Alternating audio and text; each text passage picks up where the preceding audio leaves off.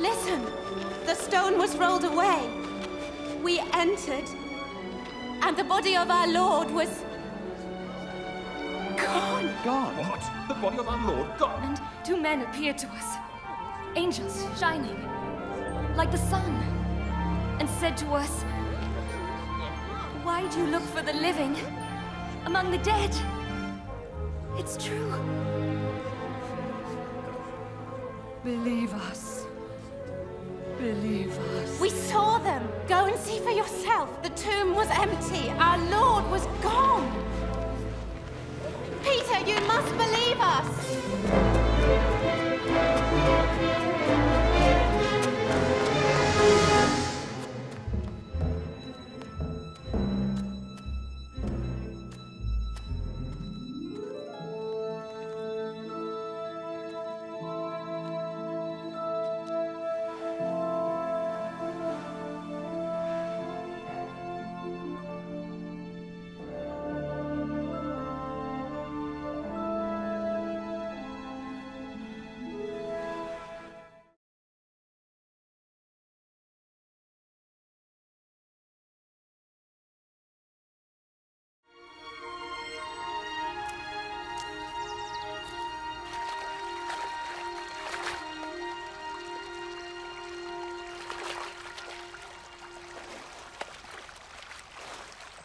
Teach us to pray, just as John taught his disciples.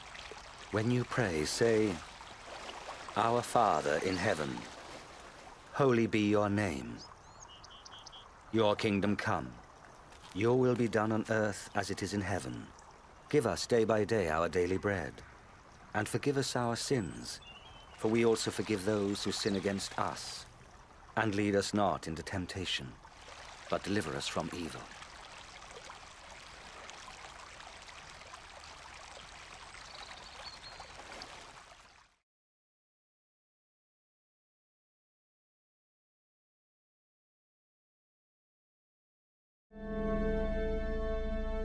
Then something amazing happened to two of the disciples. They excitedly came back to the others.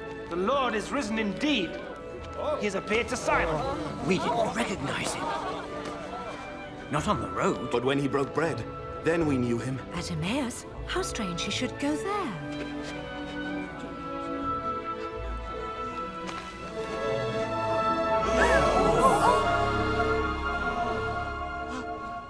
Peace be with you.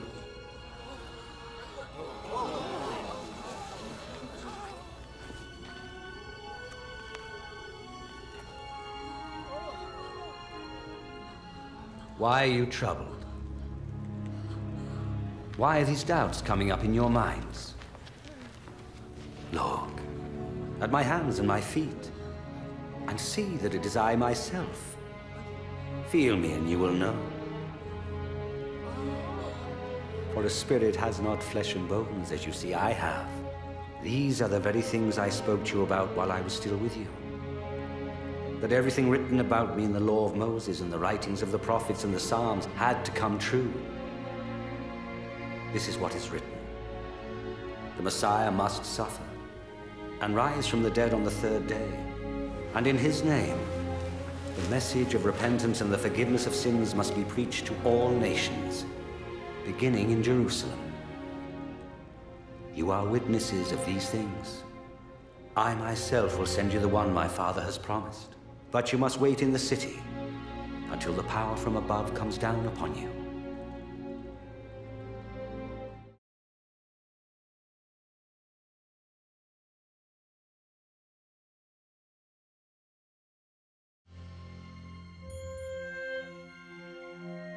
In the Holy Scriptures, God declared the Messiah would come to be the Savior of the world. The life of Jesus gives evidence that he is indeed the one the prophets spoke about. Isaiah prophesied that the virgin will conceive a child and will give birth to a son. Centuries later, the birth of Jesus was the fulfillment of that prophecy. The Holy Scriptures declared that the Holy One to be born would be called the Son of God. This means that Jesus was to be called the Son of God in a spiritual sense. We see this in how he lived his life. He healed people from disease, forgave their sins, turned them back to God, and promised them a place in God's eternal kingdom. He offered himself as a sacrifice for sin in their place, and then rose again, conquering death. Jesus said, "No one can take my life from me. I lay it down of my own accord." The life of Jesus not only fulfilled the writings of the prophets, but also confirmed the truth of God's holy word. The prophets declared, "The word of the Lord is flawless. Your word, O Lord, is eternal." Jesus himself said, "Heaven and earth will pass away, but my words will never pass away." Jesus came to give us life in all its fullness. But when man disobeyed God in the Garden of Eden, he chose to go his own way, and his actions separated him from the Creator. The Holy Scriptures declare that all have sinned, and the payment for sin is death. This means a spiritual death, eternal separation from God. But just as God provided a ram to die in place of Abraham's son, so he sent Jesus the Messiah to die in our place. His life, death, and resurrection restored the relationship between God and all those who put their trust in him. Now, those who follow Jesus not only have their sins forgiven, but are saved from God's eternal judgment. They are assured of paradise and will live with him forever. It is this life and freedom from the guilt and power of sin that Jesus offers each person today. This does not mean following a religion, but choosing to have faith in Jesus, who says, "I stand at the door and knock. If anyone hears my voice and opens the door, I will come into him." This means turning to God and trusting Jesus to come into our lives, to forgive our sins, and to make us what he wants us to be. It is not enough to intellectually agree with his claims, nor to have an emotional experience. We receive him by grace through faith, as an act of the will. When people are ready to become followers of Jesus the Messiah, they may speak to him in a simple prayer. Perhaps you are ready now to open your life to God. If so, you may join in the following prayer to him, silently, in your heart. Lord Jesus, I need you.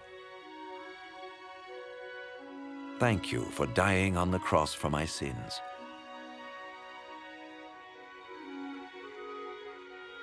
I confess and repent of my sins.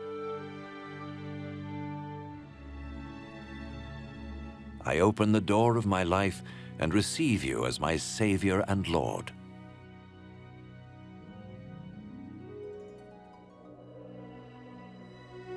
Thank you for forgiving my sins and giving me eternal life.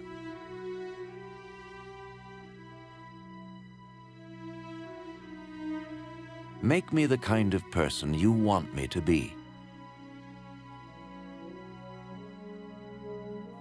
As I become one of your followers. Amen. Jesus said about his followers, "My sheep recognize my voice. I know them, and they follow me." In order to experience the abundant life which Jesus promised, his followers talk to God each day in prayer and read or listen to his word.